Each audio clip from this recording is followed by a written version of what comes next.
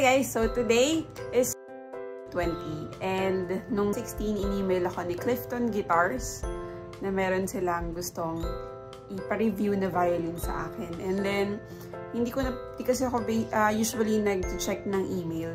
So yun, buti na lang na-reach nila ako sa Facebook. So yun, March 18, nabasa ko yung message nila and then, ayun, napag-usapan na namin kung ano yung mga kailangan gawin. And today, they're sending me the violin. So, ayun, nagulat ako kasi ang bilis niyang ma-ship. And via Lalamove kasi nila papadala ngayon. And hindi ko in-expect na in just 2 days, mapapadala agad nila yung violin. So, akala ko by next week pa. So, ayun, luckily, nakukuha ko agad yung violin ngayon. So, ayan, nakuha ko na yung violin. Ito na siya. And kailangan natin siyang sprayan ng alcohol.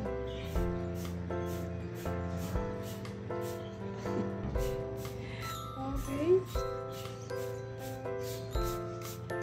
Sanitize ko muna dyan. So, maya-maya ko na siya bubuksan. Ayan, dyan ka muna. Kasi kakaspray ko lang sa'yo ng alcohol. Ayan. But I'm glad you're here already. 24 hours later. Today is March 21 and ngayon lang ako mag-unbox. Kasi tinamad ako kahapon. Pero bago tayo mag-unbox, mag-merienda muna tayo.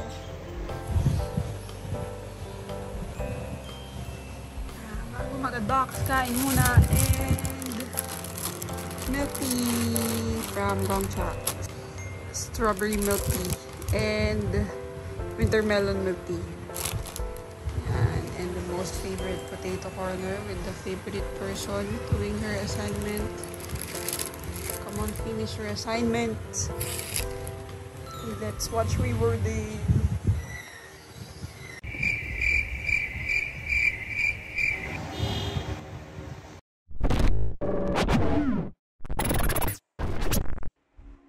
Okay, tapos na akong magmerienda. Tapos na kami manood ng Riverdale. Ayan, i-unbox ko na siya. It's around 5 PM na ngayon. And yesterday, I received this at around 3 o'clock. So, yan. Hiniyaan ko muna siya na ganyan lang. Kasi ngayon ako sinipag mag-unbox. So, pinadala siya through Lalamove. So, from Valenzuela pa siya galing. And then, ayan, naka-bubble wrap siya. So, safe naman. Tingin ko iningatan naman siya ng driver. Ayan lang. Medyo nakakalug-kalug siya sa loob. Okay. So, yan. Ang cute ng bubble wrap.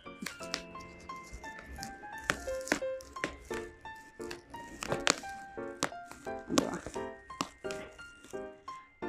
Okay, open na natin siya. So, if ever naman na mangyayari, siguro pag through, kasi available ang Clifton Guitars, meron sila sa Shopee and Lazada.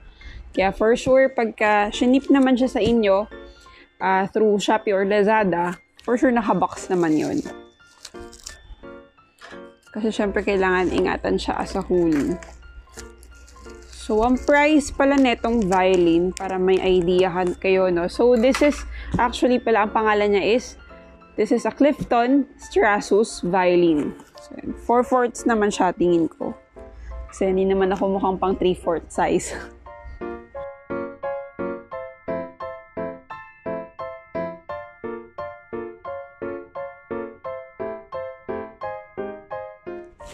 Here's the brand new violin. So, actually, short story lang about this one. So, yun nga, in-email nila ako. Tapos, they asked me to create a video with their violin, no? So, it can be a cover or anything I want. So, yun. Parang, nangyari since it's March, it's actually my birth month. So, mag-birthday ako ng March 29 and it's like a blessing to me. Parang gift siya talaga sa akin ni Clifton Guitars. And it's my first time na magkaroon ng sponsorship. So, parang tinuturing ko na siyang sponsorship kasi syempre, imagine, they'll be giving me this violin for free. Akala ko ipapahiram lang nila sa akin tong violin. Tapos gagawin ko ng reviews or yan, gagamitin ko sa cover. Pero yan, binigay na nila sa akin si Clifton Strassus. Ayan. So, I'll be giving you the first look for this one. So, open ko muna siya and then later, I'll show a quick montage about this violin. Okay, ito na siya. It's actually my first time to see a Clifton violin. And isa klase lang ng violin ang alam kong meron sila. So, ayan. Ito na siya. So, as you can see, hindi pa siya naka-assemble. Ay, magpakita. Ayan. So, ayan. Here is a quick montage about the violin.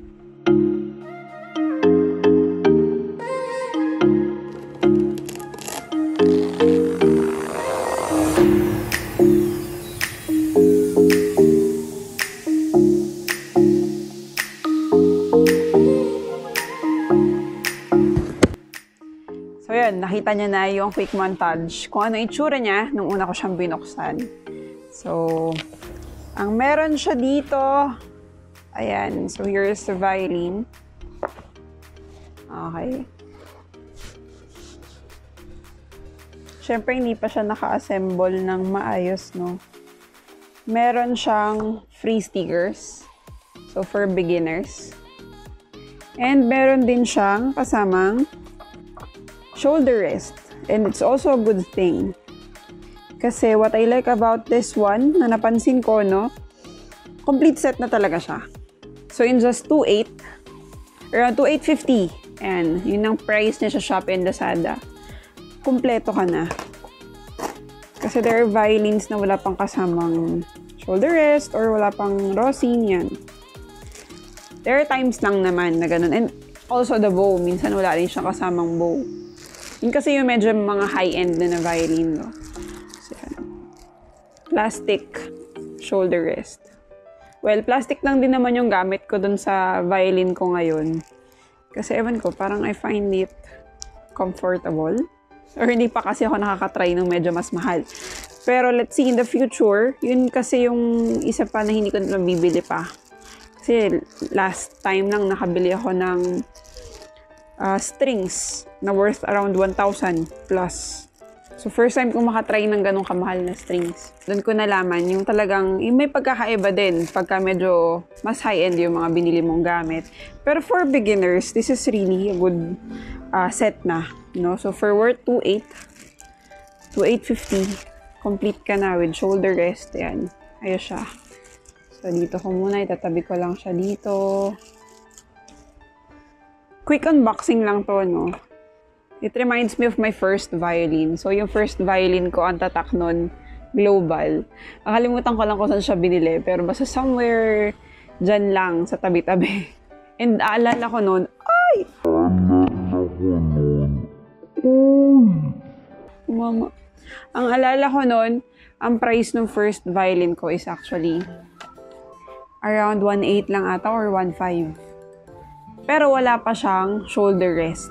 And meron lang siya rosin and bow. Ganun pa kamura ng mga panahon na yon. So that was 10 years. No. Feeling ko 20 pa rin ako. So yun, magti-22 na kasi ako. So it's around 12 years ago. So, ito yung strings na built-in niya, no? So for sure, these are just unbranded. So, basta yun, wala siyang brand. So, maybe made from Clifton also.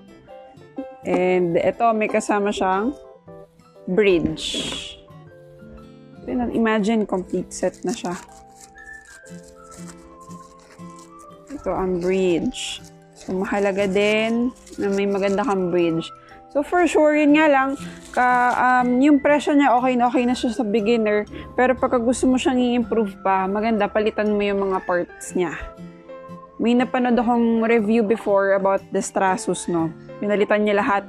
Yung ito, and then yung pegs, and then yung bridge. Siyempre, including also the bow, it has a factor, no? Lalo na yung string talaga, so mas maganda. Pagka tumagal, bibilihan ko to ng... Itatry ko muna siyang gawan ng cover using kung ano talaga yung... Yan, kung as is siya. Na pag if ever kayo ay bumili, tapos wala kayong babaguhin. Diba? Yun lang. Ito na yung bow. May kasama siyang rosin. So, yung rosin nakabalot sa na mabuti sa, tawag dito, bubble wrap. Pahirapan na naman tayo magbukas. Pero at least secured.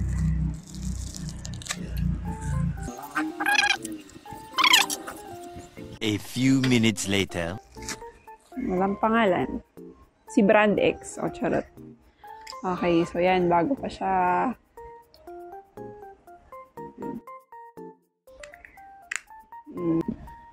Yan. Kumikita niyo yung violin. Ito siya yung likod niya. Nakalimutan ko yung tawag sa ganitong style. Pero sa ganyan may para siyang stripes or tawag dito. Parang zebra yung dating.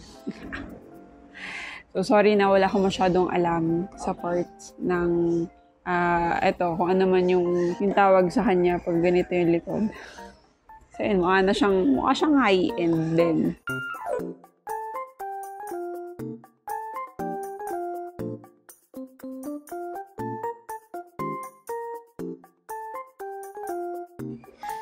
Sa presyo niya, maganda na siya tignan. Clifton Strassus. Nakasulat sa kanya doon sa loob. Sana mabasa. Ayan. So, ito-try ko siyang i-assemble. And then, pakinggan natin siya. Magsasample ako ng konti ng sound test nito. Ngayong bago siya. So, yun. For sure, kailangan pa itong gamitin muna bago lumabas ang tunay niyang kulay. So, sa bow, syempre, let's not expect much sa bow.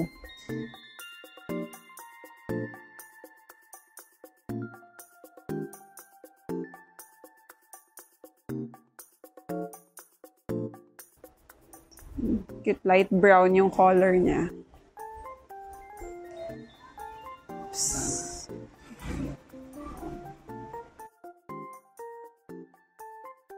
Okay, yung bow, ayan, yung sasabi ko, magaan siya. Siya ganun kabigat. Okay, and also the violin pala. Hindi siya ganun kabigat. So, yun. It's nice. Okay, it's good. So, yung case sobrang gaan din. Gaan niya, B. Okay, so may violin naman kasi akong before na ganyan. So, worth 1.5 nga lang, 1.8. Pero maganda yung tunog nun, yung global na yun. So, isa case, ayan, ganito siya sa likod. Meron siyang strap. So, pwede carry as a bag. And then, yung, ayan niya, may velcro siya. And, may zipper. Luckily, may zipper kasi mabilis masira ang velcro. And, ang zipper niya, smooth. Mabilis. And, siya mahirap buksan na ganun. Maluwag. And, ingat-ingat lang din kasi, since parang plastic lang din yung plastic metal, may ganun ba? Mukha siyang metal, pero feels like plastic. So, pagka inopen mo siya, dahan-dahan lang din. Kasi mabilis siyang masisira pagka namong ginaganon. Kasi na-experience ko nga before yung may ganitong violin. So, I'm not yet careful enough nung first time na yun kasi bata pa. So, yun. Pina-repair ko yun. So, nasira kasi. Then, sa overall sa loob ng case, no, yan. Ganyan yung itsura niya. Here, andito yung lagayan ng rosin. Okay. Sobrang light niya. So, if ever you want to protect your violin talaga, bumili kayo ng mas magandang case or mas, dito yung hard case. Hard case? Hard case ba yun? Teka, di ko na alam sinasabi ko. So, basta yun yung pwede siyang ipang-travel. No, kahit iba-balibag mo yung violin. Pero wag naman sana. So, ayun. Okay. I-set up ko na yung violin. 1 hour later. Ayan, nabuo ko na siya. So, nakabit ko na yung bridge. So, I hope it's fine. And then, yung tuning niya lang, mabilis pa siya mawala kasi bago pa. Pero I think it's fine na din na dito na, diinan ko na yung pegs. Ito na yung bow. Okay. So, pag sa bow, dapat hindi siya too tight. Quite loose. So, here's the rosin. Yung kasama niyang rosin, no? So, lagyan muna natin na rosin. Kasi pag bago pa to, hindi pa tutunog to. Kasi talagang yung hair niya, hindi pa. Sobrang smooth pa. What I mean. Ano tumunog? Okay, it may take a while. Sige, papatunogin natin siya ngayon. And then, I'll make another video para i-test ng maigi yung sound niya at saka bigyan kayo ng magandang audio quality. Yan. So, I'm really happy with this kasi hindi ko na kailangan pang tanggal-tanggalin yung tape dun sa violin kong original, no? Pag nagtututorial ako. So, pwedeng ito na yung gamitin ko for tutorial and then yun yung for covers. Yan. For the meantime. Kasi I've been planning something for this one. So, alam nyo na yun. So, yun. Feeling ko wala pa din eh. Let's see.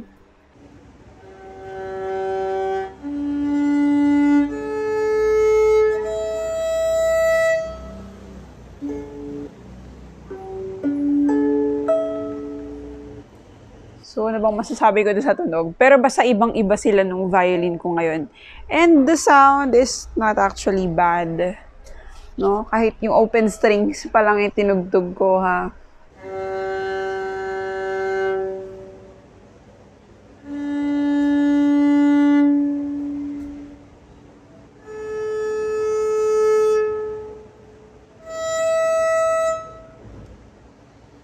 It's actually loud. Loud. Sobrang loud ng tunog niya. Parang sobrang...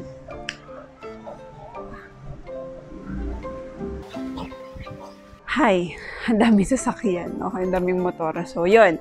What I'm saying, yung tunog niya sa violin ko ngayon, hindi ko masyado ma-differentiate. Pero basta, what I mean, magkaiba sila. Tapos ito, napapansin ko, masyado siyang loud. Parang masyadong malawak yung tunog niya compared dun sa violin ko. Diba pwede kong tugtugin?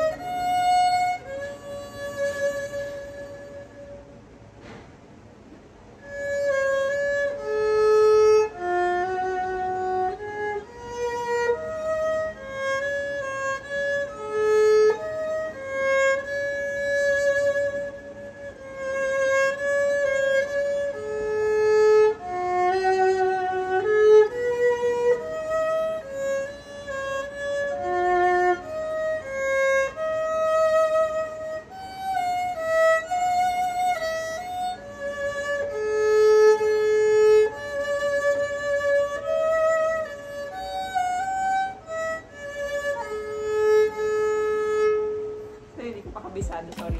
Napansin ko nang pinlay ko na siya ng yun. Hindi lang open string na pipindot-pindot ko na. Parang ang haba nung ano niya. Yung tunog niya malawak and parang yung sustain, yung pagka-sustain ba ng tunog. Parang haba. So ayun, nung na-try ko na tong violin ni play, napansin ko yung higher notes niya ay medyo parang tunog muted. Or parang, ayun nga, malawak yung dating niya, but then sa higher notes parang sobrang tinis. Tapos parang kulob. Yung dating, parang nagtutunog na siyang radyo. Medyo ganun yung dating niya. So, yun. Pero still, can produce a good sound.